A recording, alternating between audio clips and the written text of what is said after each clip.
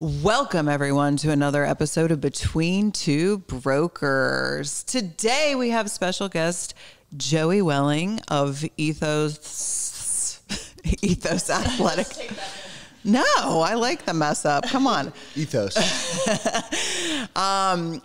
We have special guest Joey Welling from Ethos Athletic Club here in Charleston. You're probably working on a couple other things if I know how I think you are, but welcome, Joey, and let's get right into it. We have a lot of questions for you. Yeah, thank you for the opportunity of being here. Yeah, so you have built a very successful gym and business here in Charleston, and that's we focus on local entrepreneurs here on the podcast. So I think you're from Charleston, but tell us a little bit about your background and your dream to create what you have created. Tell us about your cult. Yeah. This is my about to be 37th year in Charleston. So born and raised, very lucky and fortunate of that. And then this is about to be my 18th or 19th year in the fitness business. Wow. And like our mutual friend, Jerry. Yeah. He knew me when I was 18 years old, just starting when I was at the Citadel. And my summer job was working at a gym downtown. You could pass for Jerry's son. Yeah, you could. We've had that before. Yeah, I'm sure. When we sit together, like, oh, father-son lunch. Yeah. So, yes. Dine with me for the rest of my life. if I look like Jerry at his age or half that good, I'll be happy. What a stud. He's so dreamy. Big daddy. So, it's been 18, 19 years in the gym business, and I actually had a really cool job learning how to do HIIT style training group classes, and it took me to Atlanta and New York and a little bit in Nashville. Mm-hmm. So being a part of those big cities and seeing the fitness craze in those big cities gave me a ton of inspiration and ideas for my hometown. Mm-hmm. And so that's sort of the way a lot of the ideas came about. So you just knew that we didn't have it here, and you wanted it here probably for yourself and your friends, right? Yeah, selfishly, but I always envisioned, even 18 years ago, because I was an athlete, I played baseball at the Citadel. I loved training athletes, and it clicked with me. Average Joes is what I am now, and we're not professional athletes. We all want to train like an athlete. We may not put up the numbers that they're putting up, but we want to train. We want to jump around, do cool things, do cool exercises like them.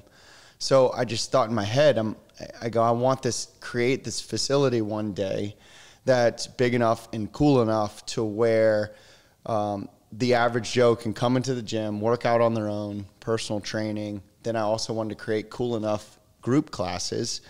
That way mom and dad could pop in for their 45-minute session like they do at Orange Theory or something like that. And then I also wanted a yogi to be in the same facility as a bodybuilder. Mm-hmm. But the coolest thing is we have some really young, from 8 years old to 15-year-old kids that are in there, and they're training next to some NBA players or Major League Baseball players that are in the off season. And that's just so cool to see all of that happening under one roof. Mm-hmm. It's an absolute dream, and it's better than I ever imagined it being. That's awesome. So I don't know anything about you, but I do know the space, and I know it couldn't have been an inexpensive build out. What's it like to go to somebody and ask them for money to invest in your dream? It's something, and I don't know how to explain it. It's a very hard thing to do. You got to find an investor that is also passionate, because we also went to multiple banks and they said no. And we just got denied, and they didn't see the idea. They didn't see the vision. And this all happened also when I was going to these people. It was the summer of COVID. 2020. Yeah. We signed the lease on Halloween of 2020. So at that point, we were sort of inching our way out of COVID. But when all the asking was going on and telling people about the idea and vision, the craze that was going on there was Peloton in online classes. Yep. And people were saying, oh, the gym business it's never going to come back, and things like that. And me in my head, I'm talking to these investors and these banks, and I'm sitting there going, no, like, human beings are social beings. These people want to work out with each other. They're going to want to be around each other again. And that's what makes it fun. And the cult, the culture, like that's where it comes from, is having all these cool people that have different jobs and live in different areas or from different cities and things like that. And they have one mindset of just sweating together. Mm-hmm. So, and was it just like you innately knew how to do this? You taught yourself, or did you have anybody like saying, this is what you got to go in and say, this is how you got to pitch somebody? Or did you just learn by trying? I've listened to a lot of podcasts. I've read a lot of stories. Like one of my favorite magazines is Entrepreneur Magazine, and it just talks about those conversations. And a lot of entrepreneurs that said, oh, like the two guys, like Brian Chesky, one of the founders of Airbnb, lived off his credit card for 2 years. And but no, I didn't know what the hell I was doing. Yeah. It was more just explaining to me. I think if you're passionate about it and you keep reaching out to people, and you're going to find somebody that's just as passionate about it and wants to give you a chance. You got to keep knocking on doors, and you're going to get a lot of no's. Was there a point when you were like, all right, fuck it? It was like, because I had other ideas. I was Yeah. like, well, what if we do an outdoor gym, like an all outside gym? And I think that building was like the 13th building that I had looked at. And I looked at that building 2 times before and said, no way, it's too big. I said, this is not going to work here. Yep. And I even had a couple of mentors that would come in and they were like, no, this isn't going to work. But then the more I spaced it out and thought about the architecture behind it of this room's going to be this big. All right, it's not that big if we do a cafe and the bathrooms are really luxe and nice. And so, yeah, it just all seemed to work together. And I think the way the world changed with the pandemic gave us a huge boost. We couldn't have opened at a more perfect time, because that was when people were starting to get off the Peloton and like, all right, I can't wait to be around other people in a classroom again. Mm-hmm. So I love the cafe out front. That's like, that helped too. Ooh, with the kiss. pandemic. Now people sit out there and work for 8 hours. My husband says you got sushi out there now. Yes, right across the street. Erin likes a gym for the food. Okay, so why do you think that you're an entrepreneur? I don't know if I would call myself an entrepreneur. This isn't, to me, it's, I guess maybe you do, but it's not some genius idea that I or the team came up with. I think it's a lack of genius. I think it means you're nuts. I'm totally nuts. A little bit, yes. You could look at it that way. But what a lot of people forget, until Lululemon came around, who made yoga pants cool, and then they created yoga studios and CrossFit and Orange Theory. What you used to do was go to the gym to take a yoga class, to take a step class. This was only 25, 30 years ago. It's not that long ago. And so we were like, the team and I got together and we're like, let's just do this. There's the wheel. Let's just spin it in a different direction, and let's do it better with better customer service. Let's keep it clean and make the classes just as good as Orange Theory or F45 or CrossFit. And let's find those coaches. Let's find those personalities, which is the biggest task that there possibly can be, is building that team. But let's talk about that. What do you look for when you're hiring somebody? My top 2 questions are, have you ever played team sports? And the other one, what's the hardest thing that you've ever been through, and what did you learn from it? Because in my opinion, the team sport one is a huge one, because all of our trainers, we're sort of running our own business. All the trainers in there, they're charging what they want to charge, and that client comes in, buys a membership, pays them. So one trainer may charge $85 an hour, the other one may charge $75 an hour. But the big thing is so they're all running their own business, but you have to have mutual respect for each other. And we got to the point, the core team's been together for 8 years since my original gym on James Island, but we have about 15, 20 new trainers now.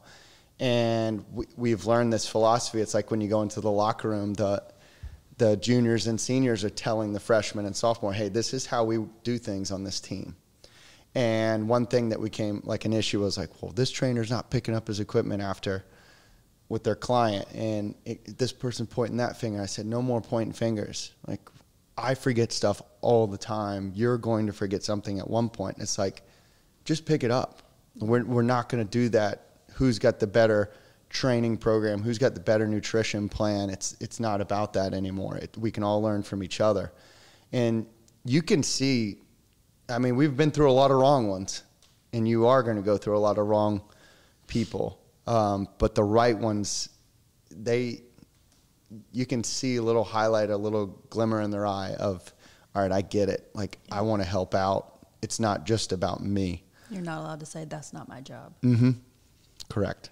I hate that. So I know, just like reading what you put out in your newsletter and from your social media, you read a lot, and you obviously listen to a lot of podcasts and stuff. Is that a disciplined thing, or is it just like you that's what you've got books laying around, and you know, tell us about all of that. Parents have good hope with this.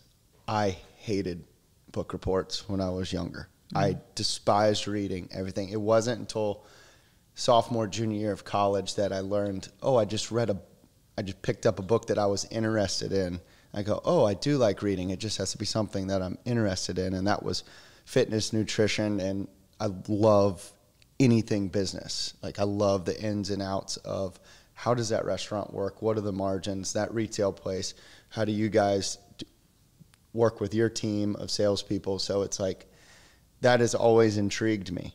But I am actually an extremely slow reader because I have to reread and highlight and to remember things. I'm not very good at retaining information. And same with podcasts. When I listen to a podcast, I'm like, oh my gosh, I got to rewind that and listen to what they said and write that down. So, but no, the main thing I think that helps me too is I've learned over the years it's one of the most relaxing things that I can do. If I can find a morning where I can sip on a cup of coffee and read a book for 30 minutes, it's just so nice with quiet and not talking to people. And so that helps me. Mm-hmm. I can't read at night though. I would last 2 pages and I'd fall asleep. So what are some of the misconceptions that people have about you? I think a big one a lot of people think a lot of my friends and people that just look there like, man, you must work out all the time. You must take all the classes and do all this stuff. And I'm like, no, I'm not taking the class. I'm just walking around yelling at people. And you work out all day and things like that. But no, I work out 5-6 days a week. And I love, as much as I love being an extrovert and talking to people, I think I'm a fake extrovert, and you can talk to my fiance about that. So I love getting on the couch and not talking to anybody and having my private time to myself. And so, yeah, I like sort of being alone a lot, but I am an only child, so I'm pretty used to it. I can get down with that fake extrovert label. I have a serious question. Are unattractive people just not allowed in the Ethos, or because like everyone in there, men, women, children, everyone's fucking beautiful. I think it's Charleston. Well, that's true. It's a weird, as long as I've lived here, and the more people that move here, they're successful, beauty, they're healthy people. But I'm the wrong person to ask because I'm in there every day and I'm a little bit numb to it. But yes, my friend will come in from out of town and be like, how the hell do I even work out in here? Yeah.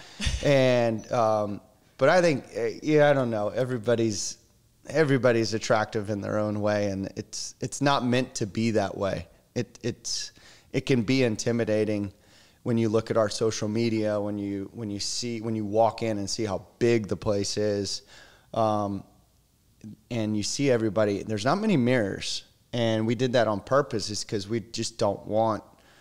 Please don't take offense to this 24-year-old Betty's out there, but we just don't want it to be an Instagram show of somebody just sitting in front of a mirror doing bicep curls or looking at their butt or anything like that. Like, it is super impressive what I'm blown away with, and all the other trainers.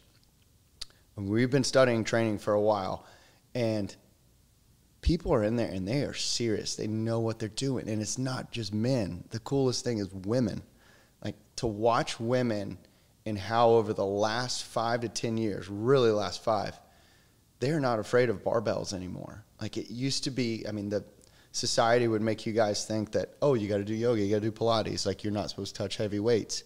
You can't eat meat, like, blah, blah, blah. It is flipped in the last 5 years, seriously, a lot.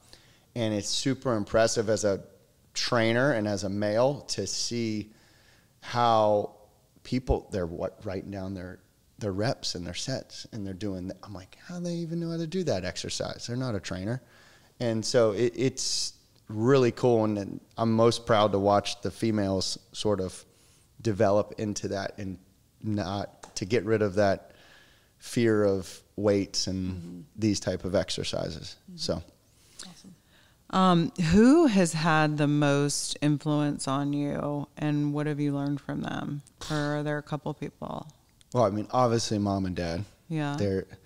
They're very, they're more similar in a way. They probably won't agree to that, but they have a very calm composure. And I've been able to keep that sort of stoicism when chaos happens, and I try not to raise my voice or freak out, like everything's going to be okay. I have some coaches in my life from baseball, Coach Darnell and Johnny Cribb, and another one is Coach Rich. He's not a baseball coach, but he's our fighting coach at the gym. But these are some very influential human beings, and Coach Donnell, who's my strength coach at the Citadel, I just watched them growing up for so many years, and some people even say that know Coach Darnell and I, in the way I teach a class, it's like you walk around and talk like him, and we're not related at all. And so, yeah, those are the people that I think of. And then ultimately, my grandfather was, my dad's dad was one of the most outgoing. He would walk up to you, and within 5 minutes, he'd have some kind of connection in your family or friends that come from his hometown in Norwich. And he would go to before he passed away, like, he would go to the bank every day just to talk to the ladies at the bank. He'd just sit in their office. And watching him and how he connected with people and put a smile on his face and would put a smile on their face is, I mean, that's ultimately what Ethos is. If we had a mission statement, to the simplest mission statement, it would be is, how do we make someone's day better? That's it. How do we make your day better? It's as simple as that. So you're an introvert, but you genuinely love people. I mean, that's Yes. what I am getting from this. Yeah, you have to. I'm a flip. I wouldn't call myself an introvert, but I wouldn't call myself an extrovert either. Yeah. The same. Who inspires you? Like the podcast, the books, like I know you said you read Entrepreneur, but like, do you have any like gurus or people that you're obsessed with? I love Jocko Willink, Yeah. who's a former Navy SEAL, and I've read all of his books and I listen to his podcast. And I mean, he's somebody that I look up to for discipline and motivation, the way he goes about living his life. Seems to be a great family man, but also he's turned himself into an entrepreneur. The guy owns like 3 or 4 different businesses now when it comes to supplements and books, podcast, and then I think he even owns a clothing company that makes jeans and boots, and so that's really cool to see. Some local people would be Ben Towle, Kate Towle, with Basic Projects, watching them and how passionate they are about not only their restaurants, but designing their homes and commercial places that they're helping with. They help us. Ethos. They made Ethos look the way Ethos looks. That's Brooks Wrights is another one. Cool. Like, I just love Brooks's. I mean, I get to train him. I'm very fortunate about that because we just talk shop all the time. And I remember him we were talking, he's like, how's it going? When we were building out Ethos, he goes, this is what I did when I built out Little Jack's. You need to do this at nighttime, like get away from the stress. And so those are some local people. I know there's plenty more that I'm missing. Sure. So what is next for you? So you've built this thing. All the success came faster than I'm sure you anticipated. So will there be another Ethos? Are you making protein shakes? Like, what's next? Yeah, we have all sorts of stuff that we're thinking of. I didn't really want to do another location, but I have a younger team, and they're all like 25 to 32. And they are hungry as can be, and they're our leadership team and management team, and they're like, let's figure out a way to do another one. We've looked at everywhere from Nashville to Charlotte to Mount Pleasant. We even had somebody on Johns Island super curious if we could do something out there. So the opportunities are popping up. We're just trying to pick the right one, and I want to see the team. I want to give them an opportunity to grow and do another one. And then also it'd be so cool. I mean, we got 1,300 members down here. It'd be so cool to, inspire 1,300 more people somewhere. But apparel is one thing that we're sort of dabbling in the branding of Ethos and making some cool stuff for women and men. And it doesn't just have to be gym attire. Like they could wear a t-shirt with jeans and things like that. We're playing with the supplemented idea. We have, actually we're like 6 months into learning about it. We're very close to getting some samples of some stuff. Wouldn't necessarily call it a protein, even though it has plenty of protein in it, but like more of a superfood that hydrates you and gives you enough protein throughout the day. And the goal would be to have non-dairy, a dairy product, and then also vegetarian. My only vote is that it doesn't taste like shit. No, that was what I eat all day. Actually, are things that taste like shit that people told me they're good for me. Funny how everything that tastes bad is healthy for you. Why is that the case? But you do like cheeseburgers. I have seen that on your Instagram. Yes. This is not a personal question, but like just coming from an entrepreneurial and starting what kept you up at night when you were starting your business, and what keeps you up at night however many years now into the business? What are you afraid of? Yeah. Well, there's a list of them. I remember, so one huge mistake I made with Ethos, I haven't told it, not many people know this, but so we signed the lease on Halloween, so October 31st of 2020. So you have what's rent abatement, so free rent to build out the space. And I think it was like 6 months or something like that. And me being super naive, I'm like, oh yeah, we can build a 20,000 square foot place in 6 months. Yeah. And it's only going to cost $500,000. When one of my mentors told me this long ago, and he owns the largest Planet Fitness franchise in the world, over 100 of them. And he goes, whatever the cost is, double it. Whatever the time is, double it. And so what happened was I forgot about the rent abatement.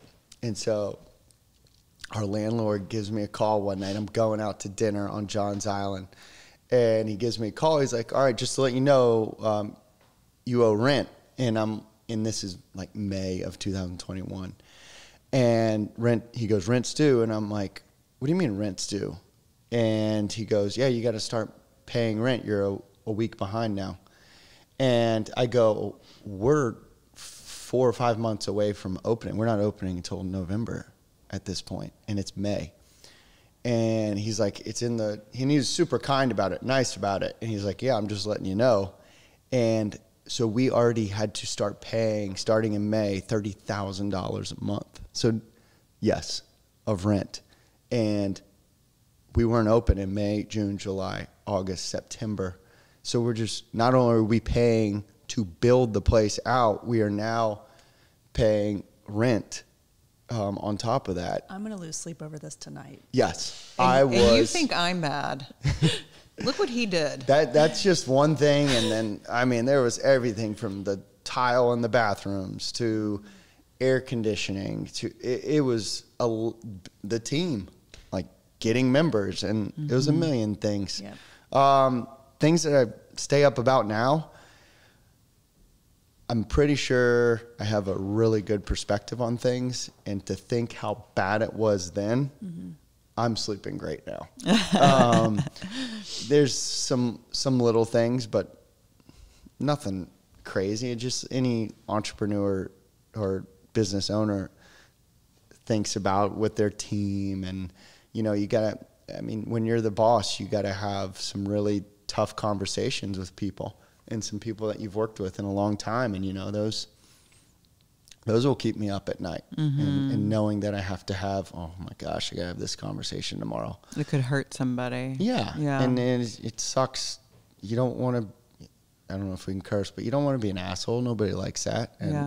But sometimes you have to be, and the truth can sting, and I would say that's the hardest thing right at the moment. The thing is that it was a benefit to you to be overconfident and naive and young, because had you known that you were going to have all this shit to deal with, you might have not signed the contract. Oh, no. When I have some of the women that have joined our team come in here and they're like, I'm going to sell $100 million a year, whatever. If I halfway believe them, I'm like, she's going to be great. I want them to be overconfident because it's hard. I don't know. People probably come up to you and they're like, I want to start a gym somewhere. And you're probably like, come on, a little bit. You're like, just get ready. It's tough. Yeah. And I think it's great. I love people that have that. I want some of a couple of my trainers from the past have gone and started their own places. 2 more just left, and they're doing their cool thing in North Charleston. And it's going to be great. I want them to do that. And I went up to North Charleston to give them some of my ideas and things like that. I think that's great. But yeah, when you start thinking of the thick of it and you get into the weeds, my uncle said it best after we built it. He's from Boston, and he flew down, and they walked through it for the first time, my aunt and uncle. And I was like, Uncle Keith, you see all the signage that's up and all the little stickers and things like that cost $50,000 when you total it all up. And I had zero clue that I was going to spend $50,000 on signage in the bathrooms and things like that. And he goes, well, if you would have known that, I could have prevented you from doing it. Totally. So sometimes, yes, like you said, it's good to be a little bit naive, and you just have to jump in and learn as you go. Yeah. I think it's also easy, once you reach, the stage, so to speak, of your business, that you're just like, oh, I can take my hands off the wheel and just let it coast. And that can be very detrimental to some businesses. Are you the mindset of I'm comfortable, let's just roll with it, or constantly driving forward? Or do you have other people on your team going hey, we need to think about this and this and this to keep things fresh and new and not become yesterday's gym? I would say, out of everyone on the team, the leadership team, I'm more of the one who's thinking about the next step. But it's because of them that I can do that, because they're managing the everyday business. She's a equity owner partner in Ethos, and she's our director of operations. And then Katie Dellinger, who's our general manager, she's running everything from filling desk hours, knowing which trainers where, what classes are going on, who's teaching at the new recovery space. And then you have Chad, who's in unreal facilities and maintenance. Anything that goes wrong, if it needs a paint job, this elliptical breaks, he is on it. And so I would never be able to think of the next step, apparel, supplements, another location, if it wasn't for them doing what they're doing. Yeah, you delegated and you're not bogged down with the day-to-day, so you're free to think. Without them, and some of those 2 ladies, Catherine and Katie, have been with me for 4 to 6 years now, and they are, without those 2 women, I don't know where I would be. So, yeah. Awesome. Do you have anything else to add? We have requests to ask you about your personal life. There's not much to it, I can tell you that. Well, you're getting married, and that's a big deal. I know that you were an eligible bachelor. I mean, I'm too old for this, but so you were an eligible bachelor in Charleston for a long time. So what is it about this person that caught your attention and took you off the market? Oh, wow. Well, that's kind of easy. She, well, number one, I can't lie about aesthetics. She's hot. Yeah, she's hot, but her eyes. I mean, she looks like a White Walker. Her eyes are so blue. So that was the first thing that I noticed about her. And then when I got to know her, her drive, she's an orthopedic PA. Mm-hmm. So she doesn't own a business. She doesn't own that practice or anything. She works for East Cooper and her doctors. And her drive and passion for her job, it was like, how are you so passionate about something that you don't even own? Like, I don't get it. I get what I do and in starting something, but watching her and her daily disciplines of everything from being great at her job to working out. Like, I asked her one time if I'm not the workout person. She's the one that works out more than I do. And I'm like, what's your motivation? She goes, I don't know what motivation is. I can't live my day without working out. It's just like brushing my teeth. So, but anyway, and just her being, she's a way better person than I am. Just her soul is unbelievable. And that is just inspiring. Like, I was down here. Oh, I guess we're not on video. I don't know. We're on podcast. I was very low and she's bringing me up. So yeah.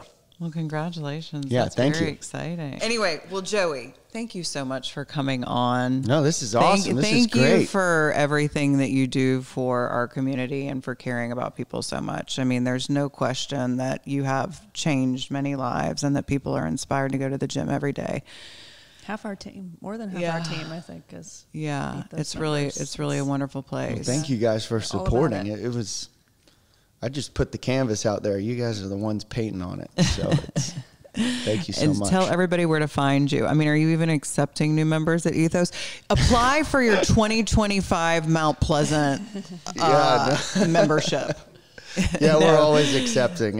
We want as many people in that place as possible, but it's very challenging for our team. It's a great problem to have. Yeah, exactly. Like, we have a lot of people, but keeping the quality up is tough when you get more and more people in there. But we want as many people as possible. So what's your website and Instagram? The website is ethosathleticClub.com. The Instagram is ethos_AC. And then I'm just Joey Welling on Instagram. Don't do anything with Facebook because I don't even have the app anymore, but I think I'm still on there.